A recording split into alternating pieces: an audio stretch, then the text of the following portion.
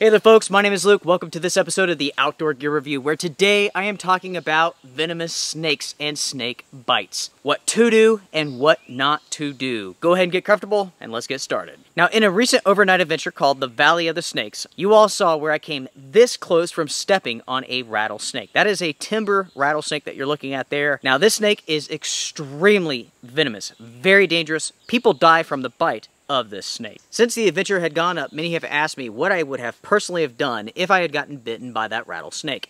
Now, I'm going to tell you all what I would have done and what you all should do and not do if you're in a similar situation and you get bit. Now, let's pretend for a moment here that you are in this situation and you just got bit by the snake. First off, you want to walk away from that snake, but you want to pay attention to the snake and its markings. You want to acquire as much information about that snake as safely possible, so you can present this information to the hospital, to the medical team who is going to treat you. And that is because different types of snakes require different types of anti-venom. So remember as much information as possible about the snake that bit you. Do not try to capture it, do not try to kill it. Now that you know what the snake looks like and you are a safe distance away from it, now it's time to sit down. Ah, feels good. That rain is going to cool things down. Okay, now that you're sitting down, it is a good time to apply some first aid to the bite, wherever that may be on your body. All that you want to do is simply put a bandage over the bite. You do not want to compress this area at all. That is the opposite of what you want to do. Covering up the wound is a good idea. After you got the bandage taken care of, it is time to call 911, if at all possible. If you can reach them, follow their directions. Something to keep in mind is that the circumstances involving a snake bite are going to be different in every single case. So depending on what the circumstances are, will translate as to what you do. So let's say that you are with a friend and you are in an area where help can get to you. The best thing to do is to sit down with the affected limb below your heart. The next thing that you want to do is remove any tight-fitting items, such as your shoe if you got struck on the ankle, but let's say you got bit on the hand. You would want to remove your wedding ring, and so on. And that's because the affected area will begin to swell almost immediately. While you're sitting there and you're waiting for help to arrive, you might as well write on your skin the time that you got bit by that snake. Be as accurate as possible, because this information will help the medical team who is treating you just in case you lose consciousness or become disoriented. So let's change up the scenario and let's go to the one that I recently faced on my adventure. I was out in the middle of nowhere, roughly 12 miles away from any sort of road, any sort of help. Now, luckily, I had very good cell phone service, so if I got bit, I would have called 911 and I would have followed their instructions. Let's say that you got bit, you're out in the middle of nowhere, you do not have cell phone service. You need to think about the last time that you did, and you need to begin retracing your steps. You need to backtrack. You need to make your way back to a point where you can make contact either by phone or in person.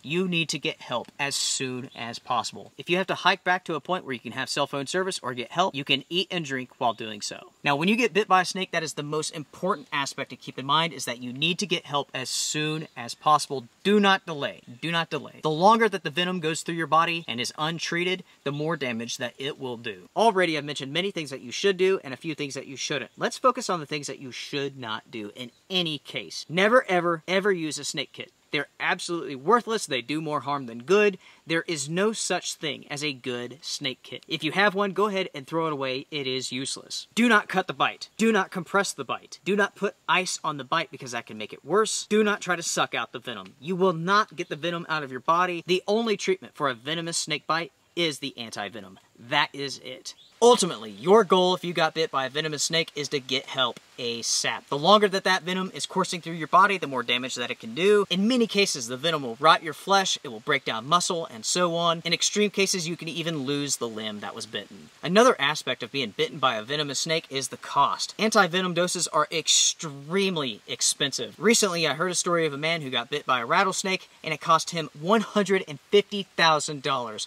for his treatment. Over $80,000 for that was for anti-venom. Something to think about is that there is a risk in every single thing that you do. And it doesn't matter if you're on a hiking trail at the local park or you're out in the remote recesses of the Pisgah National Forest like I was. Things happen. Hopefully you're in a situation where you can get help, either by making a phone call or asking for help from others, but you may not be so lucky. You may be out in the middle of nowhere and you have to hike your way out. Every situation is going to be different and you need to be prepared for that situation as a backpacker, as a hiker, as an outdoorsman, or an outdoors woman. The good news when it comes to venomous snake bites is that very rarely do people die. It does happen, but it is on the rare side. That is true for people and it's also true for pets. Very rarely do pets actually die, even when they get struck in the face. As mentioned before, the best possible course of action is prevention, so do your best. Watch where you're sticking your feet.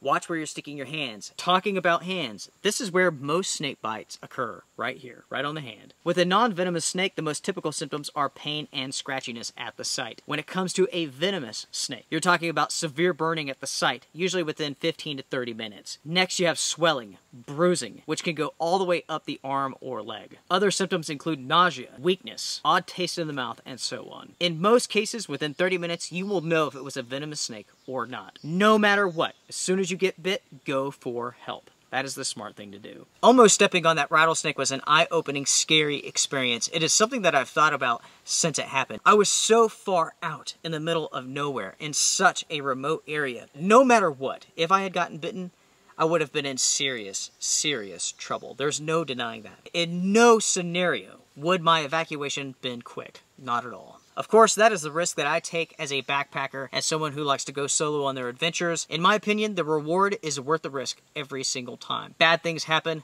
That's life. And I will never allow fear to dictate what I do in my life. Trust me, folks, when you take the proper precautions, you pay attention, and you have common sense on your side, in most cases, you will be absolutely fine on the trail. So there you have it, everyone. Those are the do's and don'ts when it comes to venomous snake bites. If you have any questions for me, make sure to email me, and I will address those for you. Strength and honor.